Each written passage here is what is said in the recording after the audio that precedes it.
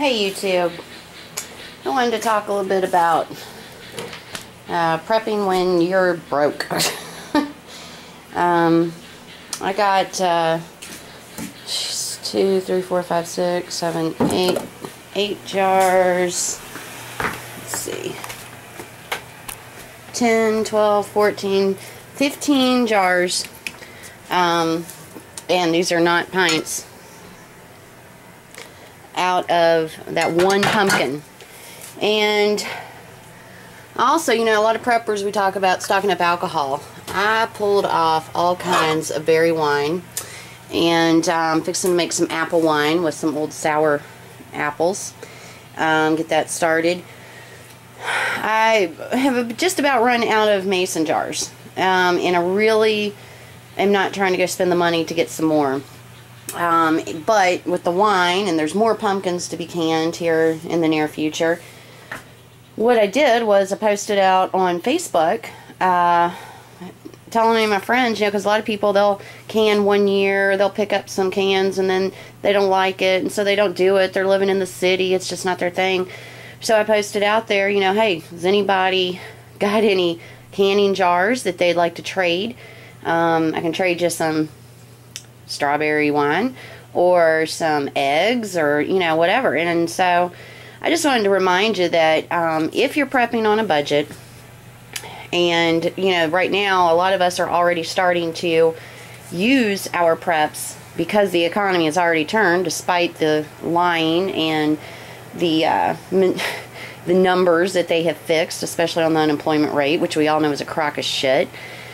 You know, use the preps you've got to go in and start bartering and trading, and that's what you put them there for.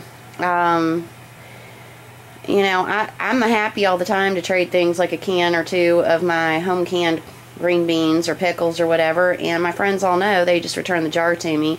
And in the meantime, they also know, get those new jars to me, and I'll trade you some eggs or whatever I've got. So I guess I just wanted to point out that you can use your preps to get more preps as you need to switch around, rotate, do whatever it is. And doing this, I spent about $6, and you know, the yeast that I used this summer on my wine, it was just your regular bread yeast. I'm not really sure that there's that much of a difference between all those different yeast. I could be wrong, but I know that I make my wine every year off of blackberries and strawberries, and I use regular yeast, and it always turns out the same, and it's always good, and people always want some, and that's where you're at. So I spent $6 to buy a pumpkin. I've got an ungodly amount of canned pumpkin. And I have my eggs, and my eggs come daily, and I'm trading them. I'm using them to get more things that I need. So I just wanted to remind you of that, because a lot of times it's real easy for us to get discouraged and depressed, and especially whenever we spend our last dime to get a few preps, and then we have to use them because we don't have any money left to get regular things. And I have been using my preps really all along. My food stock it's my grocery store right there, and I just keep rotating. That way I don't get outdated. You know, I don't hit expiration dates and things like that. So it's just like with the meat. You guys might remember seeing me canning the meat. You know, there's a few spaces empty now. I'm gonna have to reline up the jars. But this summer, yeah, I bought an $18 pork loin, and I got about $50 worth of canned pork out of it. And I did the beef and made meatloaf and pork and beans and canned chicken and everything else. And so I'm eating that now so that I don't spend the money to buy more chicken and stuff, and that way I can afford to get some other preps that I need. And we just have to all be a little creative. And I just wanted to remind you, don't get too discouraged. I'm getting really proud here on my can selection, if you can't tell. Obviously, you know, I still have my store-bought items and a few other spots too, but for the most part, This right here I see is really my major prep, because every time I put food in a can in one of these jars, I'm saving the jar as well, you know, if that makes any sense to you. I go to the Goodwill store, I pick up a mason jar. Every time I open up something that I did buy from the store that was in a glass jar, I always check to make sure, will a mason jar lid fit this? And if so, that booger's going into my can collection. So I just wanted to, you know, stop and hopefully try to give a little bit of encouragement, remind you, you can barter and you can make your own alcohol.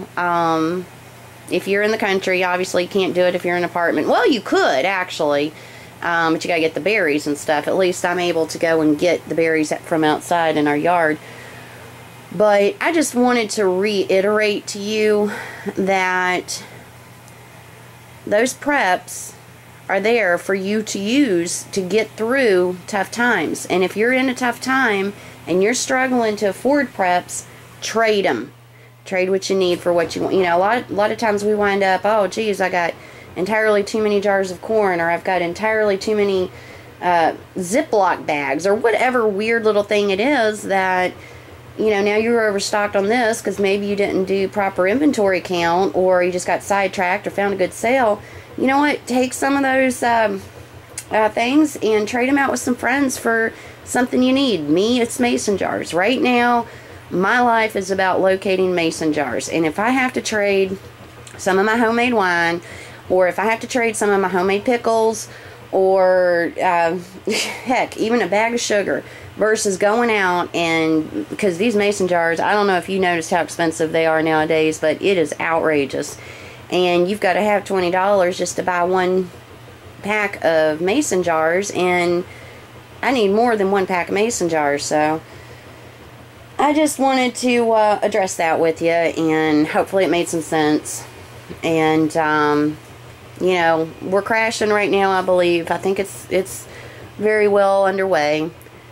I'm watching the Middle East and everything, but that's all for another video. I just wanted to tell you what I'm doing. I am using my preps right now to trade for the preps that I really need.